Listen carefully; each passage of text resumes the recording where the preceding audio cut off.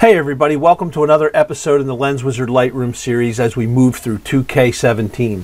So today in Lightroom I want to talk about HSL, Hue, Saturation, and Luminance. And we are in the Develop module. And you can get, if you're not in Develop, you can simply get there by clicking the keyboard shortcut of D.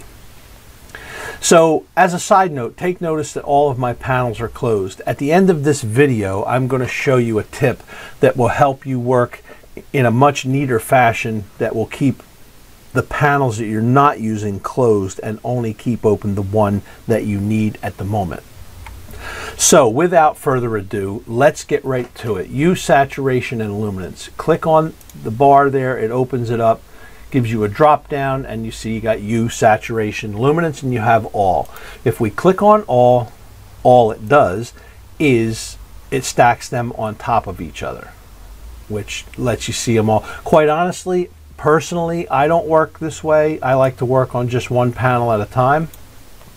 So with that said, let's go over here and click on Hue. Now let's look at our image. We have this beautiful model Juan, and she is holding the color checker, okay? And I chose this image, well, it's a beautiful model, but really I want to look at those colors because we're dealing with saturation and hue and all that. So let's zoom in on the colors and let's just look and see what's going on. So we're going to go in here, we're just playing right now. So let's move our red slider back and forth, and we can see in that color palette anything that has red in it. It doesn't just affect the red one, it affects anything that has red. Okay, and it's also, if you notice up here, it's affecting her lips. Well, her lips have red because they naturally are pink, but she was wearing a little bit of lipstick that day. So you can kind of see what that does. And you can go down through here and play and see those blues. There's several blues there that it's affecting. And, you know, the greens. Now you notice the green grass that is behind her. That's blurred out, of course, but still it's there, the color, it's affecting that. So that's just playing around and seeing. Quite honestly, I don't use Hue that much in my edits. For the most part, I will use Saturation and Luminance. Okay, so another tip, just to clear everything back to zero, go over top of the word Hue, double click, and there it resets everything. So when you are playing around, you can reset everything very simply by doing that. Let's click on Saturation. And you know, saturation, obviously kind of self-explanatory. It saturates or desaturates. I mean, that's about as simple as that gets. But with that said, maybe her lips are too red. Maybe her skin is too orange. We do know that the skin is made up of orange, right? And it could even be made up of yellow. So if I wanted to edit the skin, I'm going to kind of guess at, is it made up of orange? Yes. Red, possibly, and possibly yellow, but I'm not really sure. So how I can be sure is, let me zero that out. If I go over here and I pick up this little thing, whatever this icon is, it's an up and down arrow with a dot. Click on that, and when you move it, it gives you your tool. Now let's go to her skin. And let's go to an area that I would say, I want to make this skin, I want to desaturate it a little bit. I want to make her look more lighter color. So I would hold left click and hold down and start scrolling down, or moving my mouse, not scrolling, but moving the mouse. And you notice what it's doing to her skin. But look over here at the adjustments and you can see, yes, that particular part of her skin is made up of red and orange, but more orange than red, and it's moving them accordingly. And if I go the other way, it moves them accordingly. So with that said, let's lighten her skin a little bit. Let's desaturate it. Okay, now luminance. Luminance, really the title for it should be lighten and darken. Now, what we did here in saturation was not really lightening and darkening. We just took color away. Okay, so if we take all the color away, it goes to a black and white. It doesn't really lighten or darken the image. But if we go over to Luminance and we still have our picker tool selected, if we go to the same area, we've desaturated, but if we go down, we darken. And now I'm moving my mouse down, so you know. And if I move the mouse up, I'm lightening. So I think you can see by this point how this can really help you adjusting skin tones to be correct where they should be.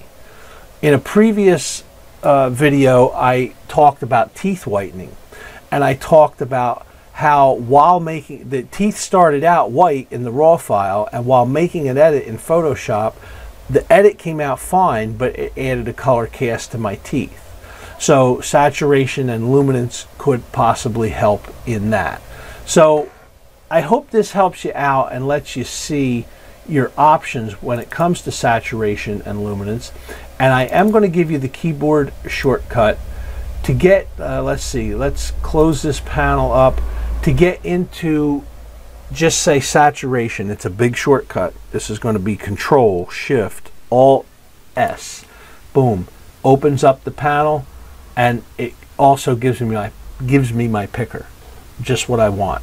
And if my panel was closed and I wanted to go to just luminosity, it would be Control Shift Alt letter L. Puts me in luminosity, and it puts me with my picker. And obviously Control Shift Alt H would give me U. So there's your keyboard shortcuts, and I hope this kind of sheds some light onto how you can adjust different things. Like a lot of times I would go in maybe denim, blue jeans. Blue jeans are very easily adjusted by, you can saturate them or desaturate them. I use it a lot for that. I use it a lot for skin tones, sometimes on hair, but sometimes in landscaping with grass. Sunlight can sometimes put too much yellow in the grass and the leaves, and I want to darken them a little bit. So it can use it in a lot of places. You can use it on people, you can use it on landscapes, just about anything. And if I wanted to, even on this white, if I wanted to find out what this is made of, I can see it's made of purple and magenta, and I can make her garment there a lot lighter. But now what you have to know, and this is the one big thing, when you adjust one thing, it adjusts anything else in the image that has that color. Let's zero out, make sure we're zeroed out over here in Luminance, and let's look at our color checker, come in, and a perfect example was where we started with the red.